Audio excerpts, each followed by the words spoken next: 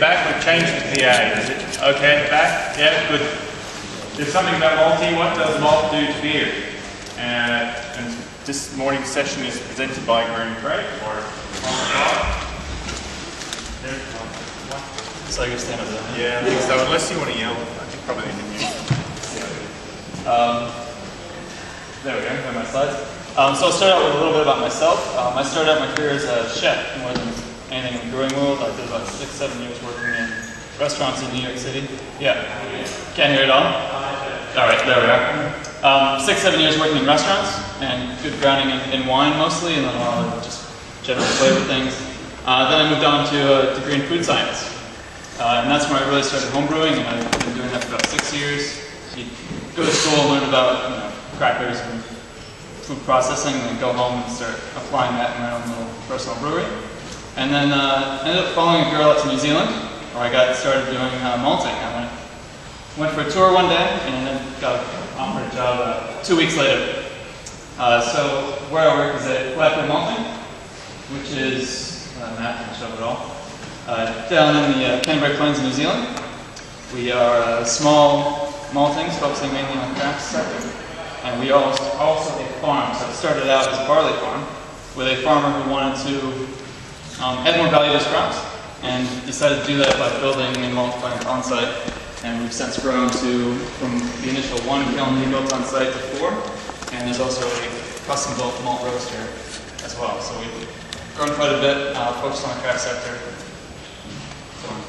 So I'll take you through the malting process today, both the base malt process and then roasted and specialty malts, and then a little bit about how that helps make better beer through knowing your malts. So we'll start off very early on. That's the raw barley coming into the plant. And like I said, we grow about half the barley that we use on site, and the other half is contracted out through our growers. There's 2 crops, a winter and spring barley, and the main reason for that is if there's a big hit of weather, that pretty much it'll rain in the crop, it'll start sprouting in the fields, and it's pretty useless for malting. This just happened in the States with Montana and Idaho and North Dakota all getting hit by a big weather storm, and what happens is the grain starts to grow on stalk, and so when we put it through the plant, nothing happens. So the reason for having 2 crops throughout the year is just mitigating some of that risk and getting a little more barley. Saving ourselves from that. It's stored throughout the year, so we can store the barley for about 18 months in silos, and it's still perfectly suitable for use in the malting plant. There's some little issues in terms of dormancy, and it'll start to lose some of its germination capacity as it ages, but in general that's not an issue. First thing it does when it comes through is goes through our lab down at the bottom, and we're looking at moisture content, germination capacity, and nitrogen content as the main factors. And there's other fungus and mold growths that are more kind of quality and safety issues. There's toxins and things like that growing in the grain, but mainly we're looking at nitrogen and things like that. And then it comes to the plant, it gets cleaned, goes through our screener, and goes into the steeps. These are not steeps, but that's barley growing in the field. If you ask a farmer, there's about 30 different kind of growth stages to barley.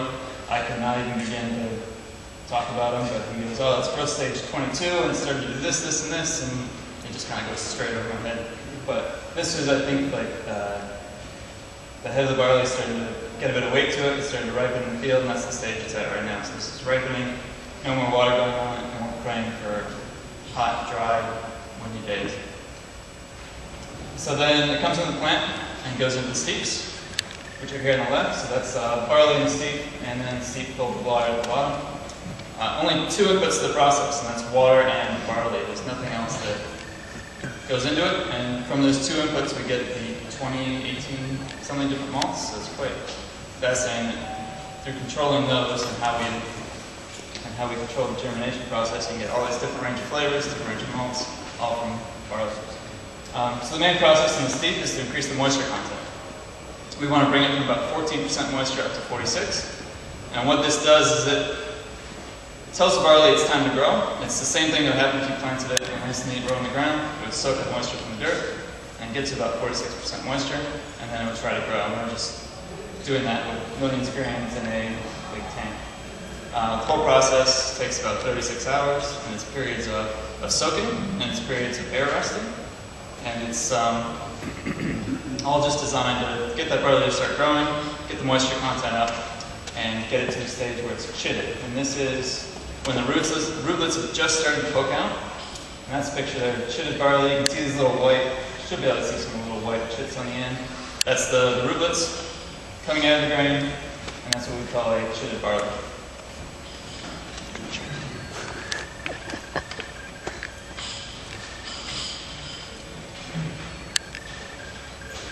So then we move it on to the germination phase, and this is where pretty much everything happens, for the most part, at least enzyme production and the main kind of brewing aspects and modification. This all happens in the germination boxes.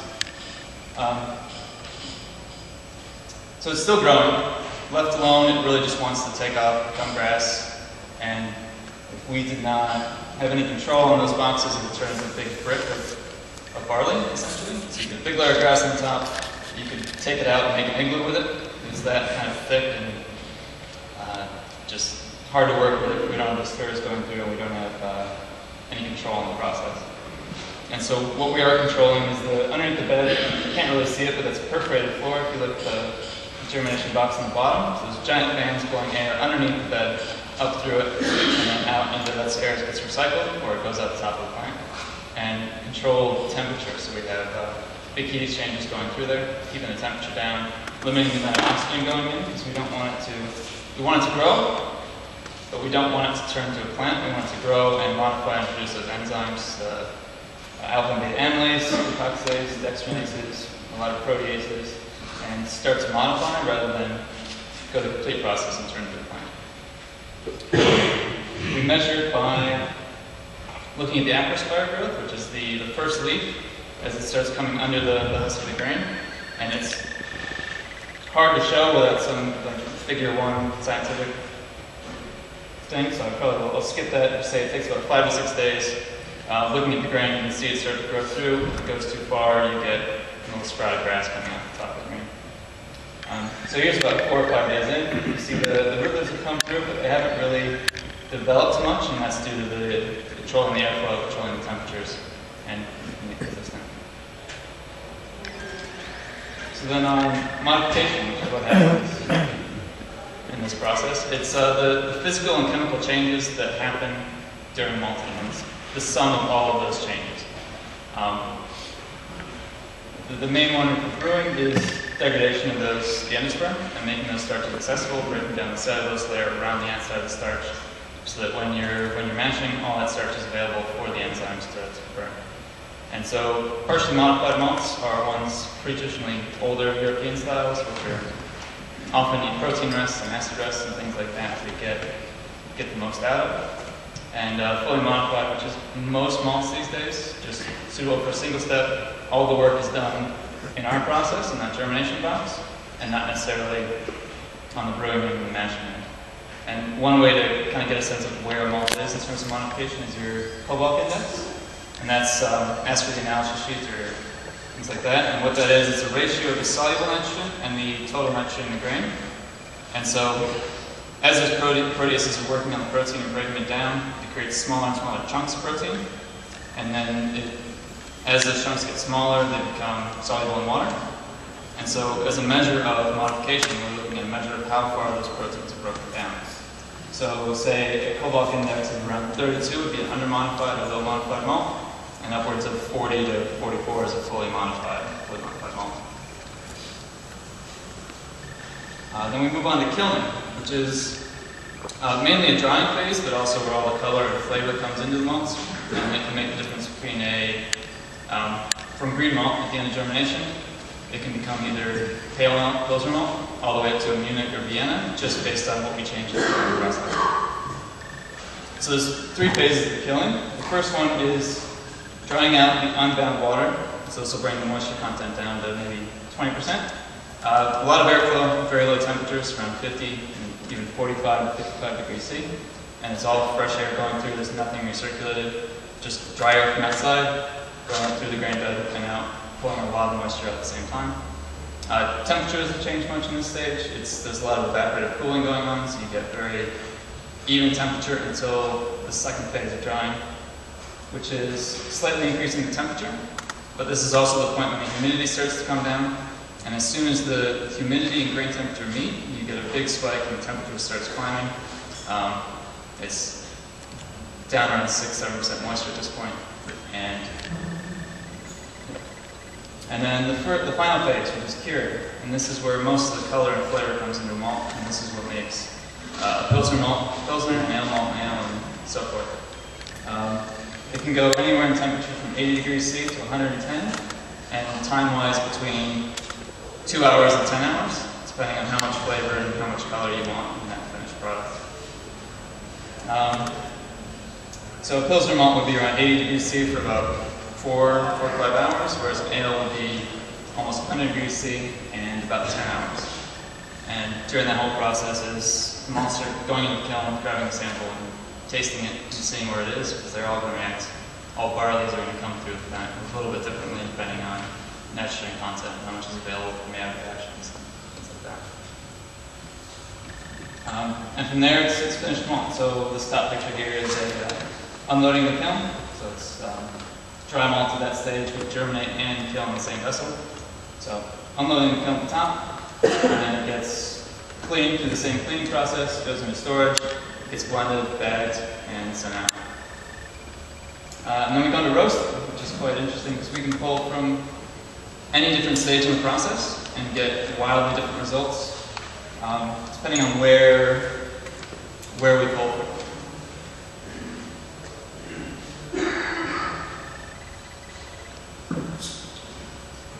So the pictures we have on the top, this is our malt roaster when it's being built.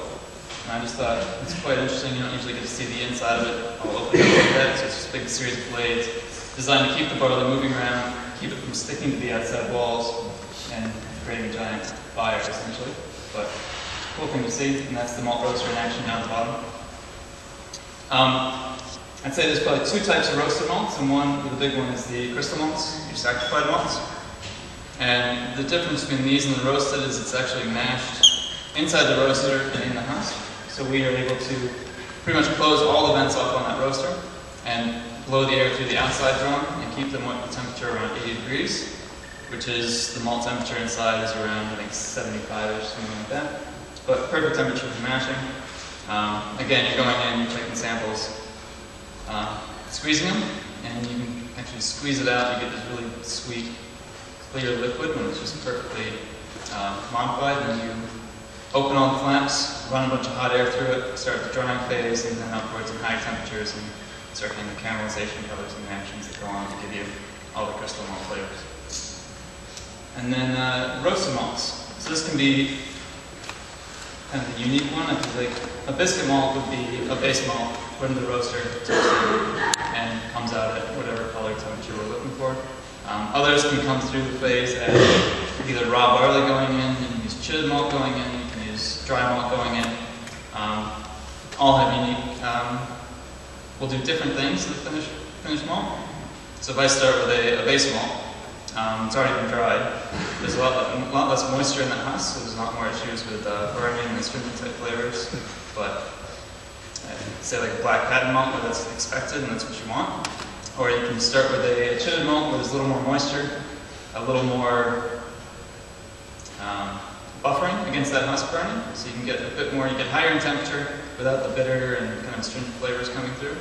And so there's a lot of things you can do in the roaster to actually change that.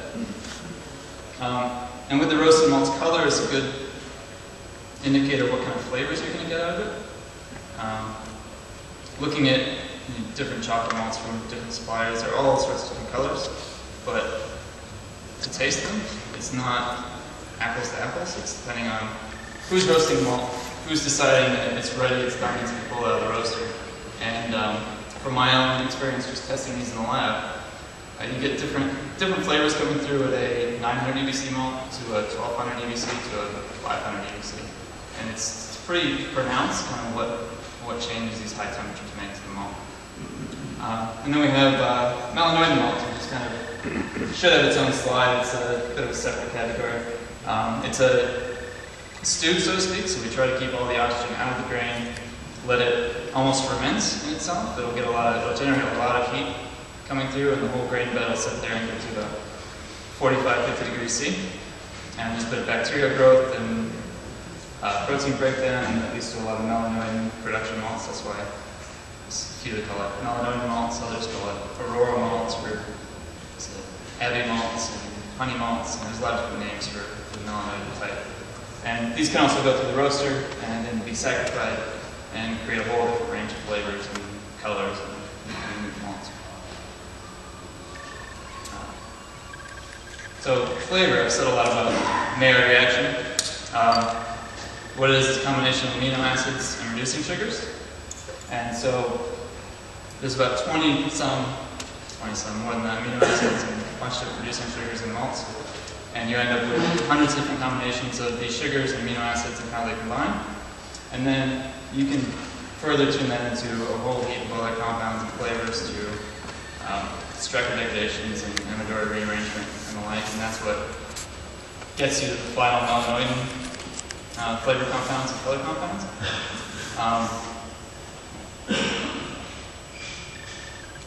So, how do you know your malt is good? Taste it. That's the biggest thing I can say is you have to taste it. As you're grinding, grab a handful of it. As you're developing a recipe, grab a handful of it, chew on it. It'll give you a great sense of what kind of flavors you're going to get in the beer. I'd say in general, in the lighter colored malts, you get a good sense of it by chewing on it. When you get into the darker malts, your chocolates and roasted barleys, it's really hard to taste it and understand how it's going to apply. But one thing I've found is we do almost a tea, and you can see what I'm doing in the lab there is pretty much making it's a laboratory work. It's about 25 grams of malt ground into about a cup of water. And as soon as you pour that hot water in, you get an immediate sense of what kind of aromas and smells and flavors is going to come out of this malt and what it's going to add. And kind of playing with different colors. So you take a light chocolate and a dark chocolate and roasted barley and do them all side by side. And you get a really good sense of what each one is going to add, and helps you kind of balance out the malts you're adding to a recipe to get to what you want in the final beer.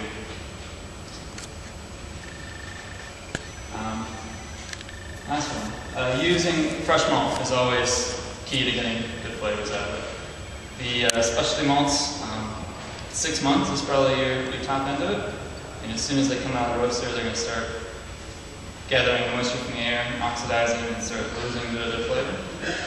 Especially as soon as you crush it, so you want to use it quickly after you crush it. But again, that comes to taste.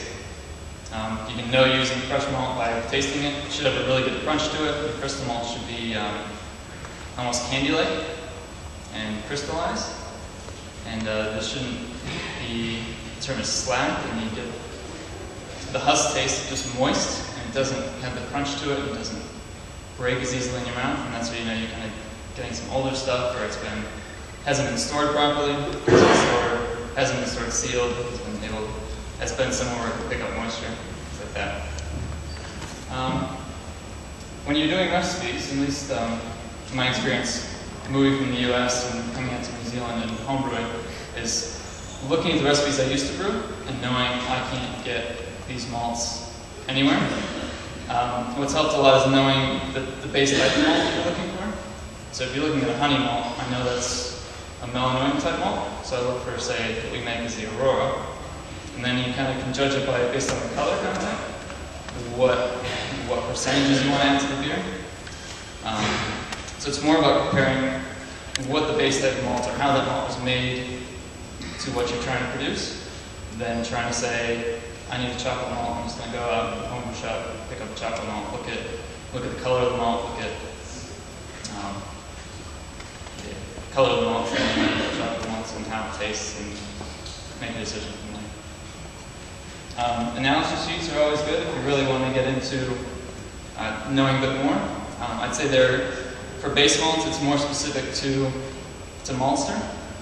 So look at a couple of them, just get a sense of what that maltster is doing in terms of Cobalt index and their fans and their colors, and use that as a guide for choosing that malt. Are they typically under-modifying with a low cobalt? Are they typically over-modifying with something that's a bit high? And kind of choose your malts based on that. And for the most part, they should be consistent if they're doing their job. And if we're doing our job, the malts are going out pretty much the same every time through our blending.